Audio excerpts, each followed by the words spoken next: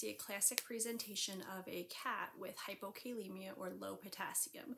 So what you'll notice is this kitty's holding its head down, mostly because it literally does not have the muscle strength to hold the head up. And so what happens is when these cats have low potassium, they lose some of the contraction or the strength in their muscles. And so literally this kitty is walking with its head down because it doesn't have the strength to hold its own head up. And the head is one of the heaviest things on the body.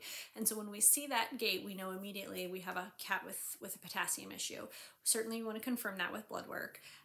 And then we start looking for why. Many times it's because the cat has underlying kidney disease and it's losing too much potassium through the kidneys. Now certainly you also have to ask about medications that the pet may be on, diet. All of us take in our potassium through what we eat. So this is a pretty classic presentation. It's a short little video, but I do think it's important. This is one of those things that's textbook. You see it in on your board exams, you learn about it in school. I've seen it a handful of times, but this is 100% hypokalemia. So this kitty did well with supplementation. We used actually potassium liquid supplement that we put on the food, potassium gluconate, and then we monitored those values serially to make sure that things were going well. And this cat did well for a period of time.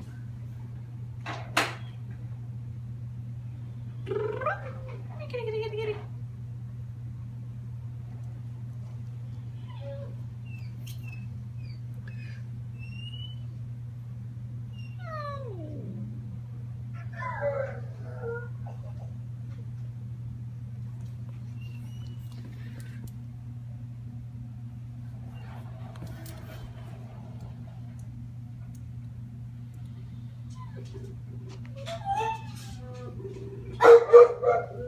Come on, kitty.